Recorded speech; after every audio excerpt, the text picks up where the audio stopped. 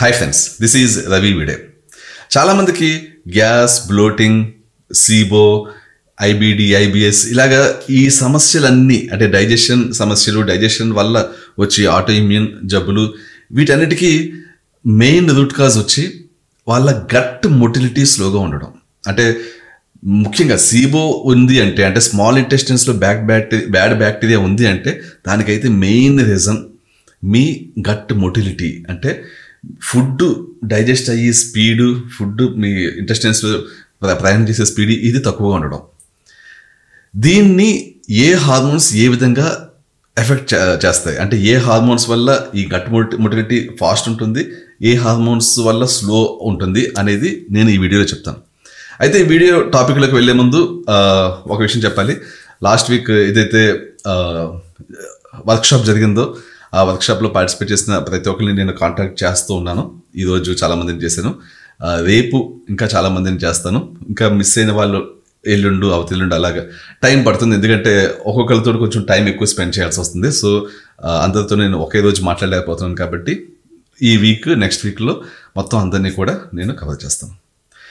And ఇంకొక విషయం ఏంటంటే నెక్స్ట్ ఇంకొక వర్క్షాప్ కండక్ట్ చేసి ప్లాన్ ఉంది. ఈసారి లొకేషన్ కొంచెం వేరే ఉంటుంది. మా జిమ్ ఏదైతే ఉందో ఆ జిమ్లో ఉంటుంది వర్క్షాప్. April 8th ప్లాన్ చేస్తున్నాను. ఈసారి వర్క్షాప్ సబ్జెక్ట్ వచ్చి మెయిన్లీ ఆర్థరైటిస్.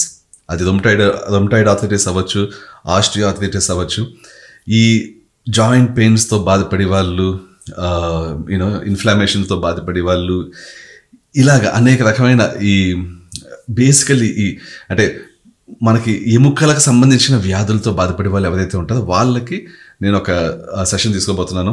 ఏ విధంగా జాయింట్స్ని రీబిల్డ్ చేయొచ్చు, బోన్స్ని గట్టిగా చేయొచ్చు, ఏ విధమైన సప్లిమెంట్స్ వాడచ్చు, పెప్టైడ్స్ వాడచ్చు, హార్మోన్స్ వాడచ్చు, ఏ విధంగా ఎఫెక్ట్ చేస్తుంది, ఆస్టియో ఆర్థరైటిస్ అయితే ఏంటి, రొమటాయిడ్ ఆర్థరైటిస్ అయితే ఏంటి, యాంక్లోజింగ్ స్పాండిలైటిస్ అయితే ఎలాంటి ట్రీట్మెంట్లు ఇవ్వాలి, ఇలా మెయిన్లీ ఈ జాయింట్ సమస్యలతో బాధపడే వాళ్ళకి సంబంధించిన సెషన్ తీసుకోబోతున్నాను.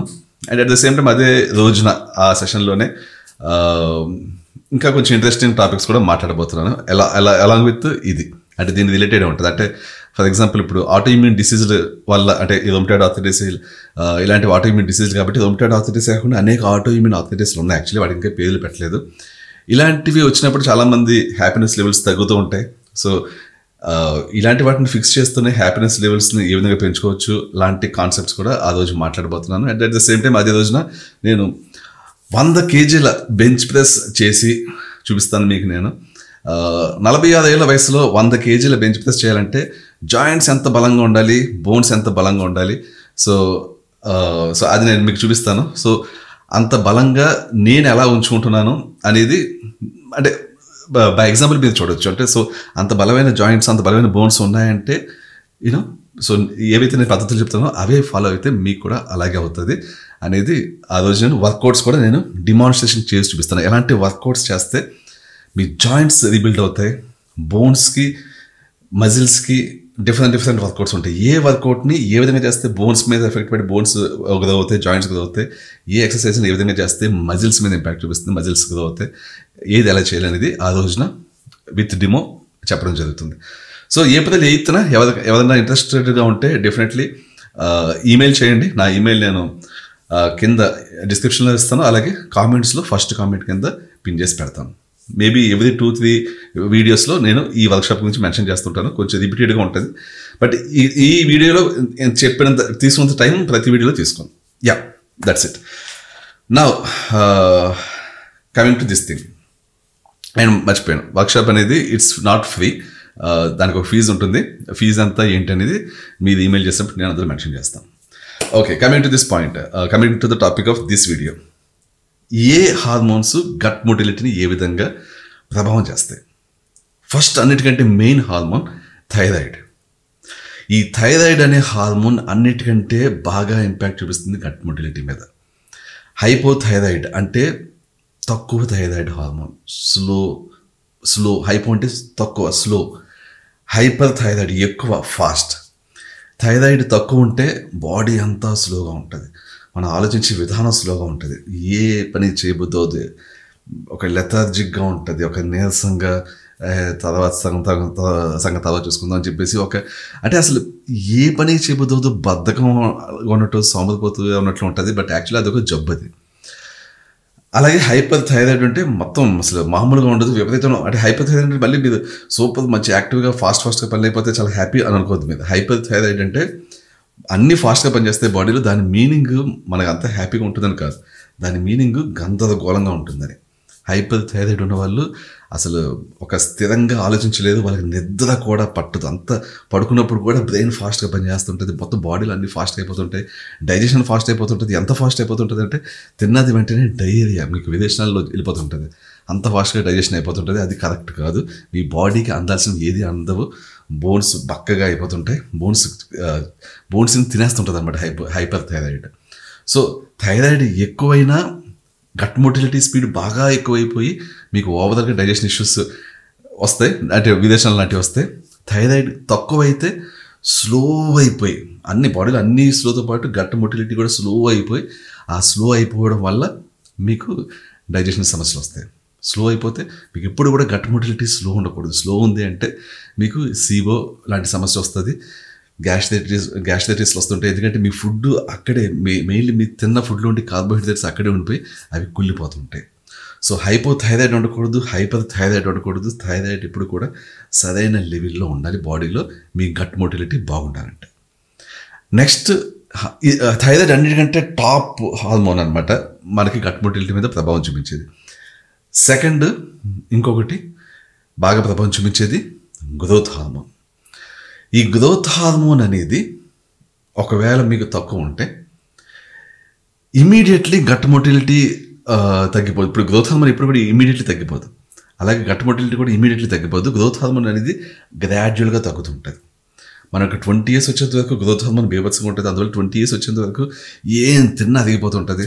మీరు టీనేజ్ పిల్లలు చూస్తుంటే చాలా తింటుంటుంది, బట్ వాళ్ళకి టకటక అరిగిపోతుంటుంది. వాళ్ళు మిడిల్ ఏజ్ వాళ్ళలాగా ఒక ప్లేట్ బిర్యానీ తింటే లావ్ అయిపోవడం లాంటిది జరగదు. ఎందుకంటే వాళ్ళకి గ్రోత్ హార్మోన్ బాగుంటుంది, డైజెషన్ అత్యంత అద్భుతంగా ఫాస్ట్గా ఉంటుంది, గట్ మొటిలిటీ చాలా బాగుంటుంది. 20 years అప్పటి నుంచి గ్రోత్ హార్మోన్ తగ్గుతూ వెళ్తుంటుంది. సో 20 నుంచి 30కి తగ్గి శాతం తక్కువ ఉంటుంది. కాబట్టి 20 నుంచి 30 దాకా ఈ గట్ మొటిలిటీ తగ్గిన శాతం తక్కువ ఉంటుంది. కాబట్టి డైజెషన్ పర్వాలేదు, బాగానే ఉంటుంది. బట్ 30 దాటాక ఇంకా తగ్గుతూ ఉంటుంది. సో 30 నుంచి 40కి వచ్చేసరికి ఇంకా గట్ మొటిలిటీ తగ్గుతుంది, ఇంకా డైజెషన్ స్లో అవుతుంది. 40 దాటాక ఇంకా స్లో అవుతుంది. అలాగా వయసు పెరిగే కొద్దీ డైజెషన్ స్పీడ్ తగ్గిపోతూ ఉంటుంది. ఎందుకని గ్రోత్ హార్మోన్ తగ్గిపోతూ ఉంటుంది. సో గ్రోత్ హార్మోన్ తగ్గిపోతే గట్ మొటిలిటీ తగ్గుతుంది. ఒకవేళ మనిషి చాలా అసలు వర్కౌట్స్ చేయకుండా, సరైన ఫుడ్ తినకుండా, జంక్ ఫుడ్ ఎక్కువ తింటూ చాలా బ్యాడ్ లైఫ్ స్టైల్ ఫాలో అవుతుంటే వాళ్ళకి గ్రోత్ హార్మోన్ మిడ్ 30sలోకి వచ్చేసరికి, అంటే 35 years వచ్చేసరికి బాగా తగ్గిపోతుంటుంది. ఇలాంటి వాళ్ళలో గ్రోత్ హార్మోన్ తగ్గిపోవడం వల్ల డైజెషన్ సమస్యలు స్టార్ట్ అవుతాయి. ఎందుకంటే వాళ్ళకి గట్ మొటిలిటీ తక్కువ ఉంటుంది. వీళ్ళల్లో పొరపాటున థైరాయిడ్ బాగానే ఉండొచ్చు, జెనెటిక్గా చాలా అద్భుతమైన థైరాయిడ్ గ్లాండ్ వాళ్ళకు ఉండి థైరాయిడ్ బాగానే ఉండొచ్చు, మిగిలిన అన్ని హార్మోన్స్ కూడా బాగానే ఉండొచ్చు. బట్ గ్రోత్ హార్మోన్ తగ్గిపోవడం వల్ల వీళ్ళ గట్ మొటిలిటీ తగ్గి వీళ్ళ డైజెషన్ స్పీడ్ తగ్గిపోతుంటుంది. సో ఆ విధంగా గ్రోత్ హార్మోన్ అనేది చాలా ఇంపాక్ట్ చూపిస్తుంటుంది మీ గట్ మొటిలిటీ మీద, డైజెషన్ స్పీడ్ మీద. So thyroid next growth hormone. మూడోది కార్టిజాల్ రివర్స్. కార్టిజాల్ అంటే మీ స్ట్రెస్ హార్మోన్. నేను చెప్తున్న ఈ హార్మోన్స్లో ఈ 3 హార్మోన్స్ బాగా ఇంపాక్ట్ చూపిస్తాయి మీ గట్ మొటిలిటీ మీద.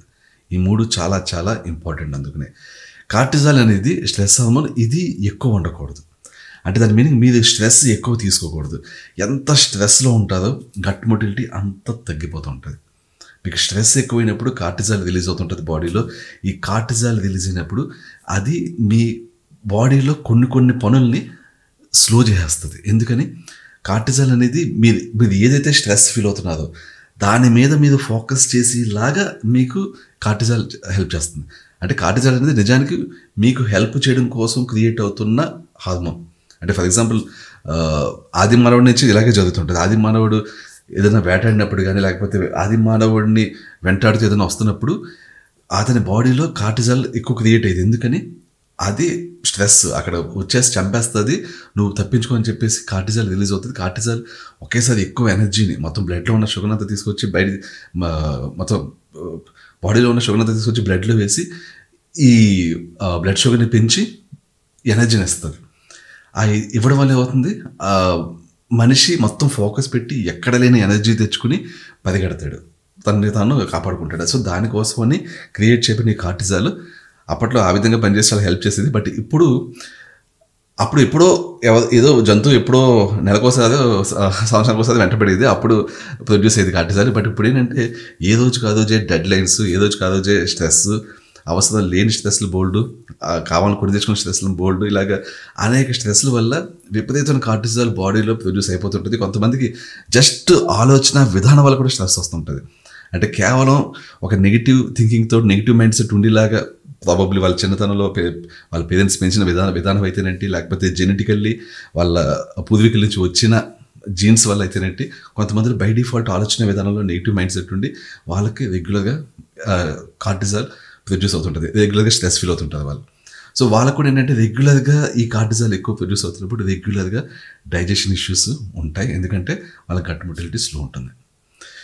ఇలాంటి వాళ్ళలో ఎలాగైనా సరే ఈ కార్టిజాల్ లెవెల్స్ని తగ్గించుకోవాల్సి ఉంటుంది. సో ఈ 3 చాలా చాలా important: thyroid, growth hormone, cortisol.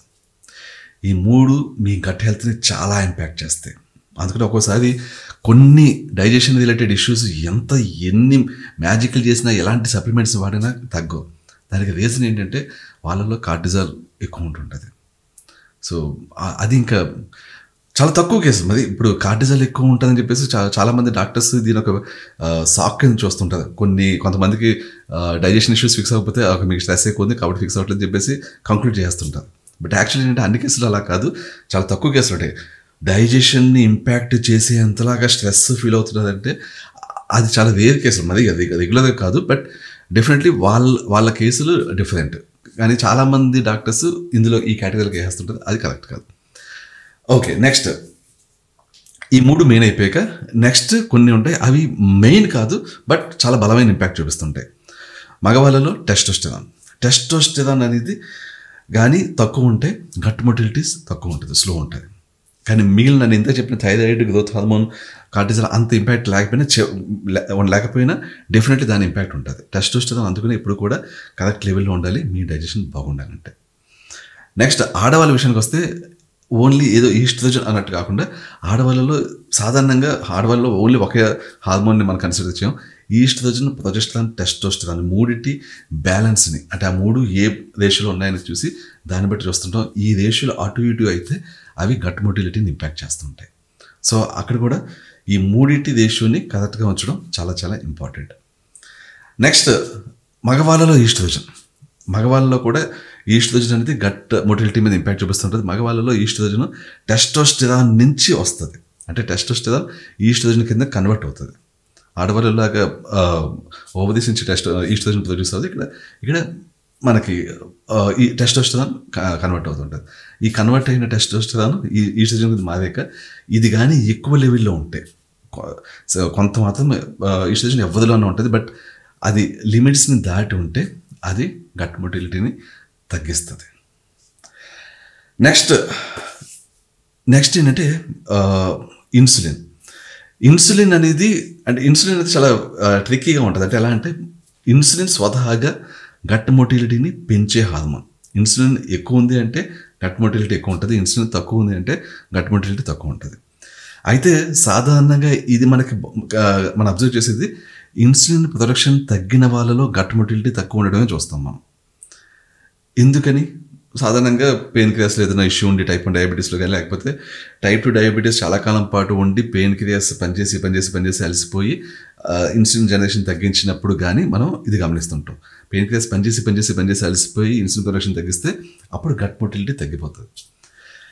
కానీ అలాగని చెప్పి డయాబెటీస్ స్టార్టింగ్ స్టేజ్లో, ఇన్సులిన్ రెసిస్టెన్స్ స్టేజ్లో, ప్రీ డయాబెటీస్ స్టేజ్లో మన పెయిన్ క్రియాస్ ఇన్సులిన్ ఎక్కువ ప్రొడ్యూస్ చేస్తుంటుంది.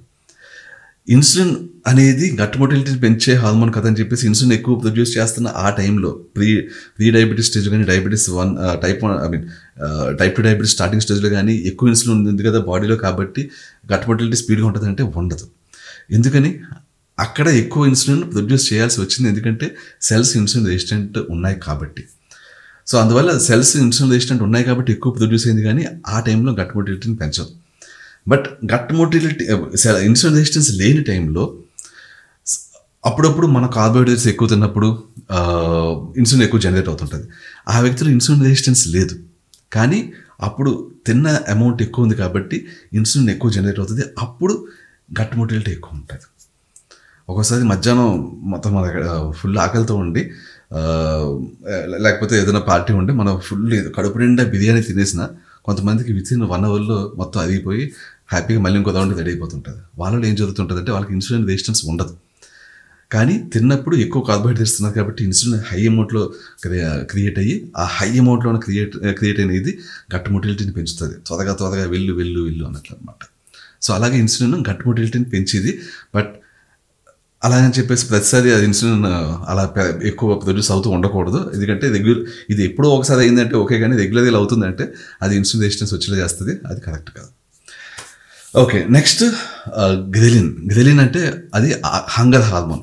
మీకు చాలాసేపు నుంచి అన్నం తినలేదు, మీకు ఆకలేస్తుంది, గ్రెలిన్ అప్పుడు మీ బాడీలో గ్రెలిన్ ప్రొడ్యూస్ అవుతుంది. తిను ఆకలి తిను అన్నట్లు ప్రొడ్యూస్ అవుతుంటుంది. అప్పుడు కానీ మీరు ఫుడ్ తింటే మీకు డైజెషన్ ఫాస్ట్గా అవుతుంది. మీరు అందుకనే పొద్దున్నుంచి చాలా ఈవినింగ్ 3-4 దాకా తినకుండా అప్పుడు బాగా ఆకలి రోజు మీరు టైం తింటూ ఒక రోజు మాత్రం ఒక మీల్ స్కిప్ చేసి అనుకోకుండా కొంచెం లేట్గా మీరు తింటే, ఆకలితో తింటే వెంటనే మీకు చాలా ఫాస్ట్గా డైజెస్ట్ అవుతుంటుంది. ఎందుకని ఈ గ్రెలిన్ అనేది చాలా గట్ మొటిలిటీని పెంచే హార్మోన్.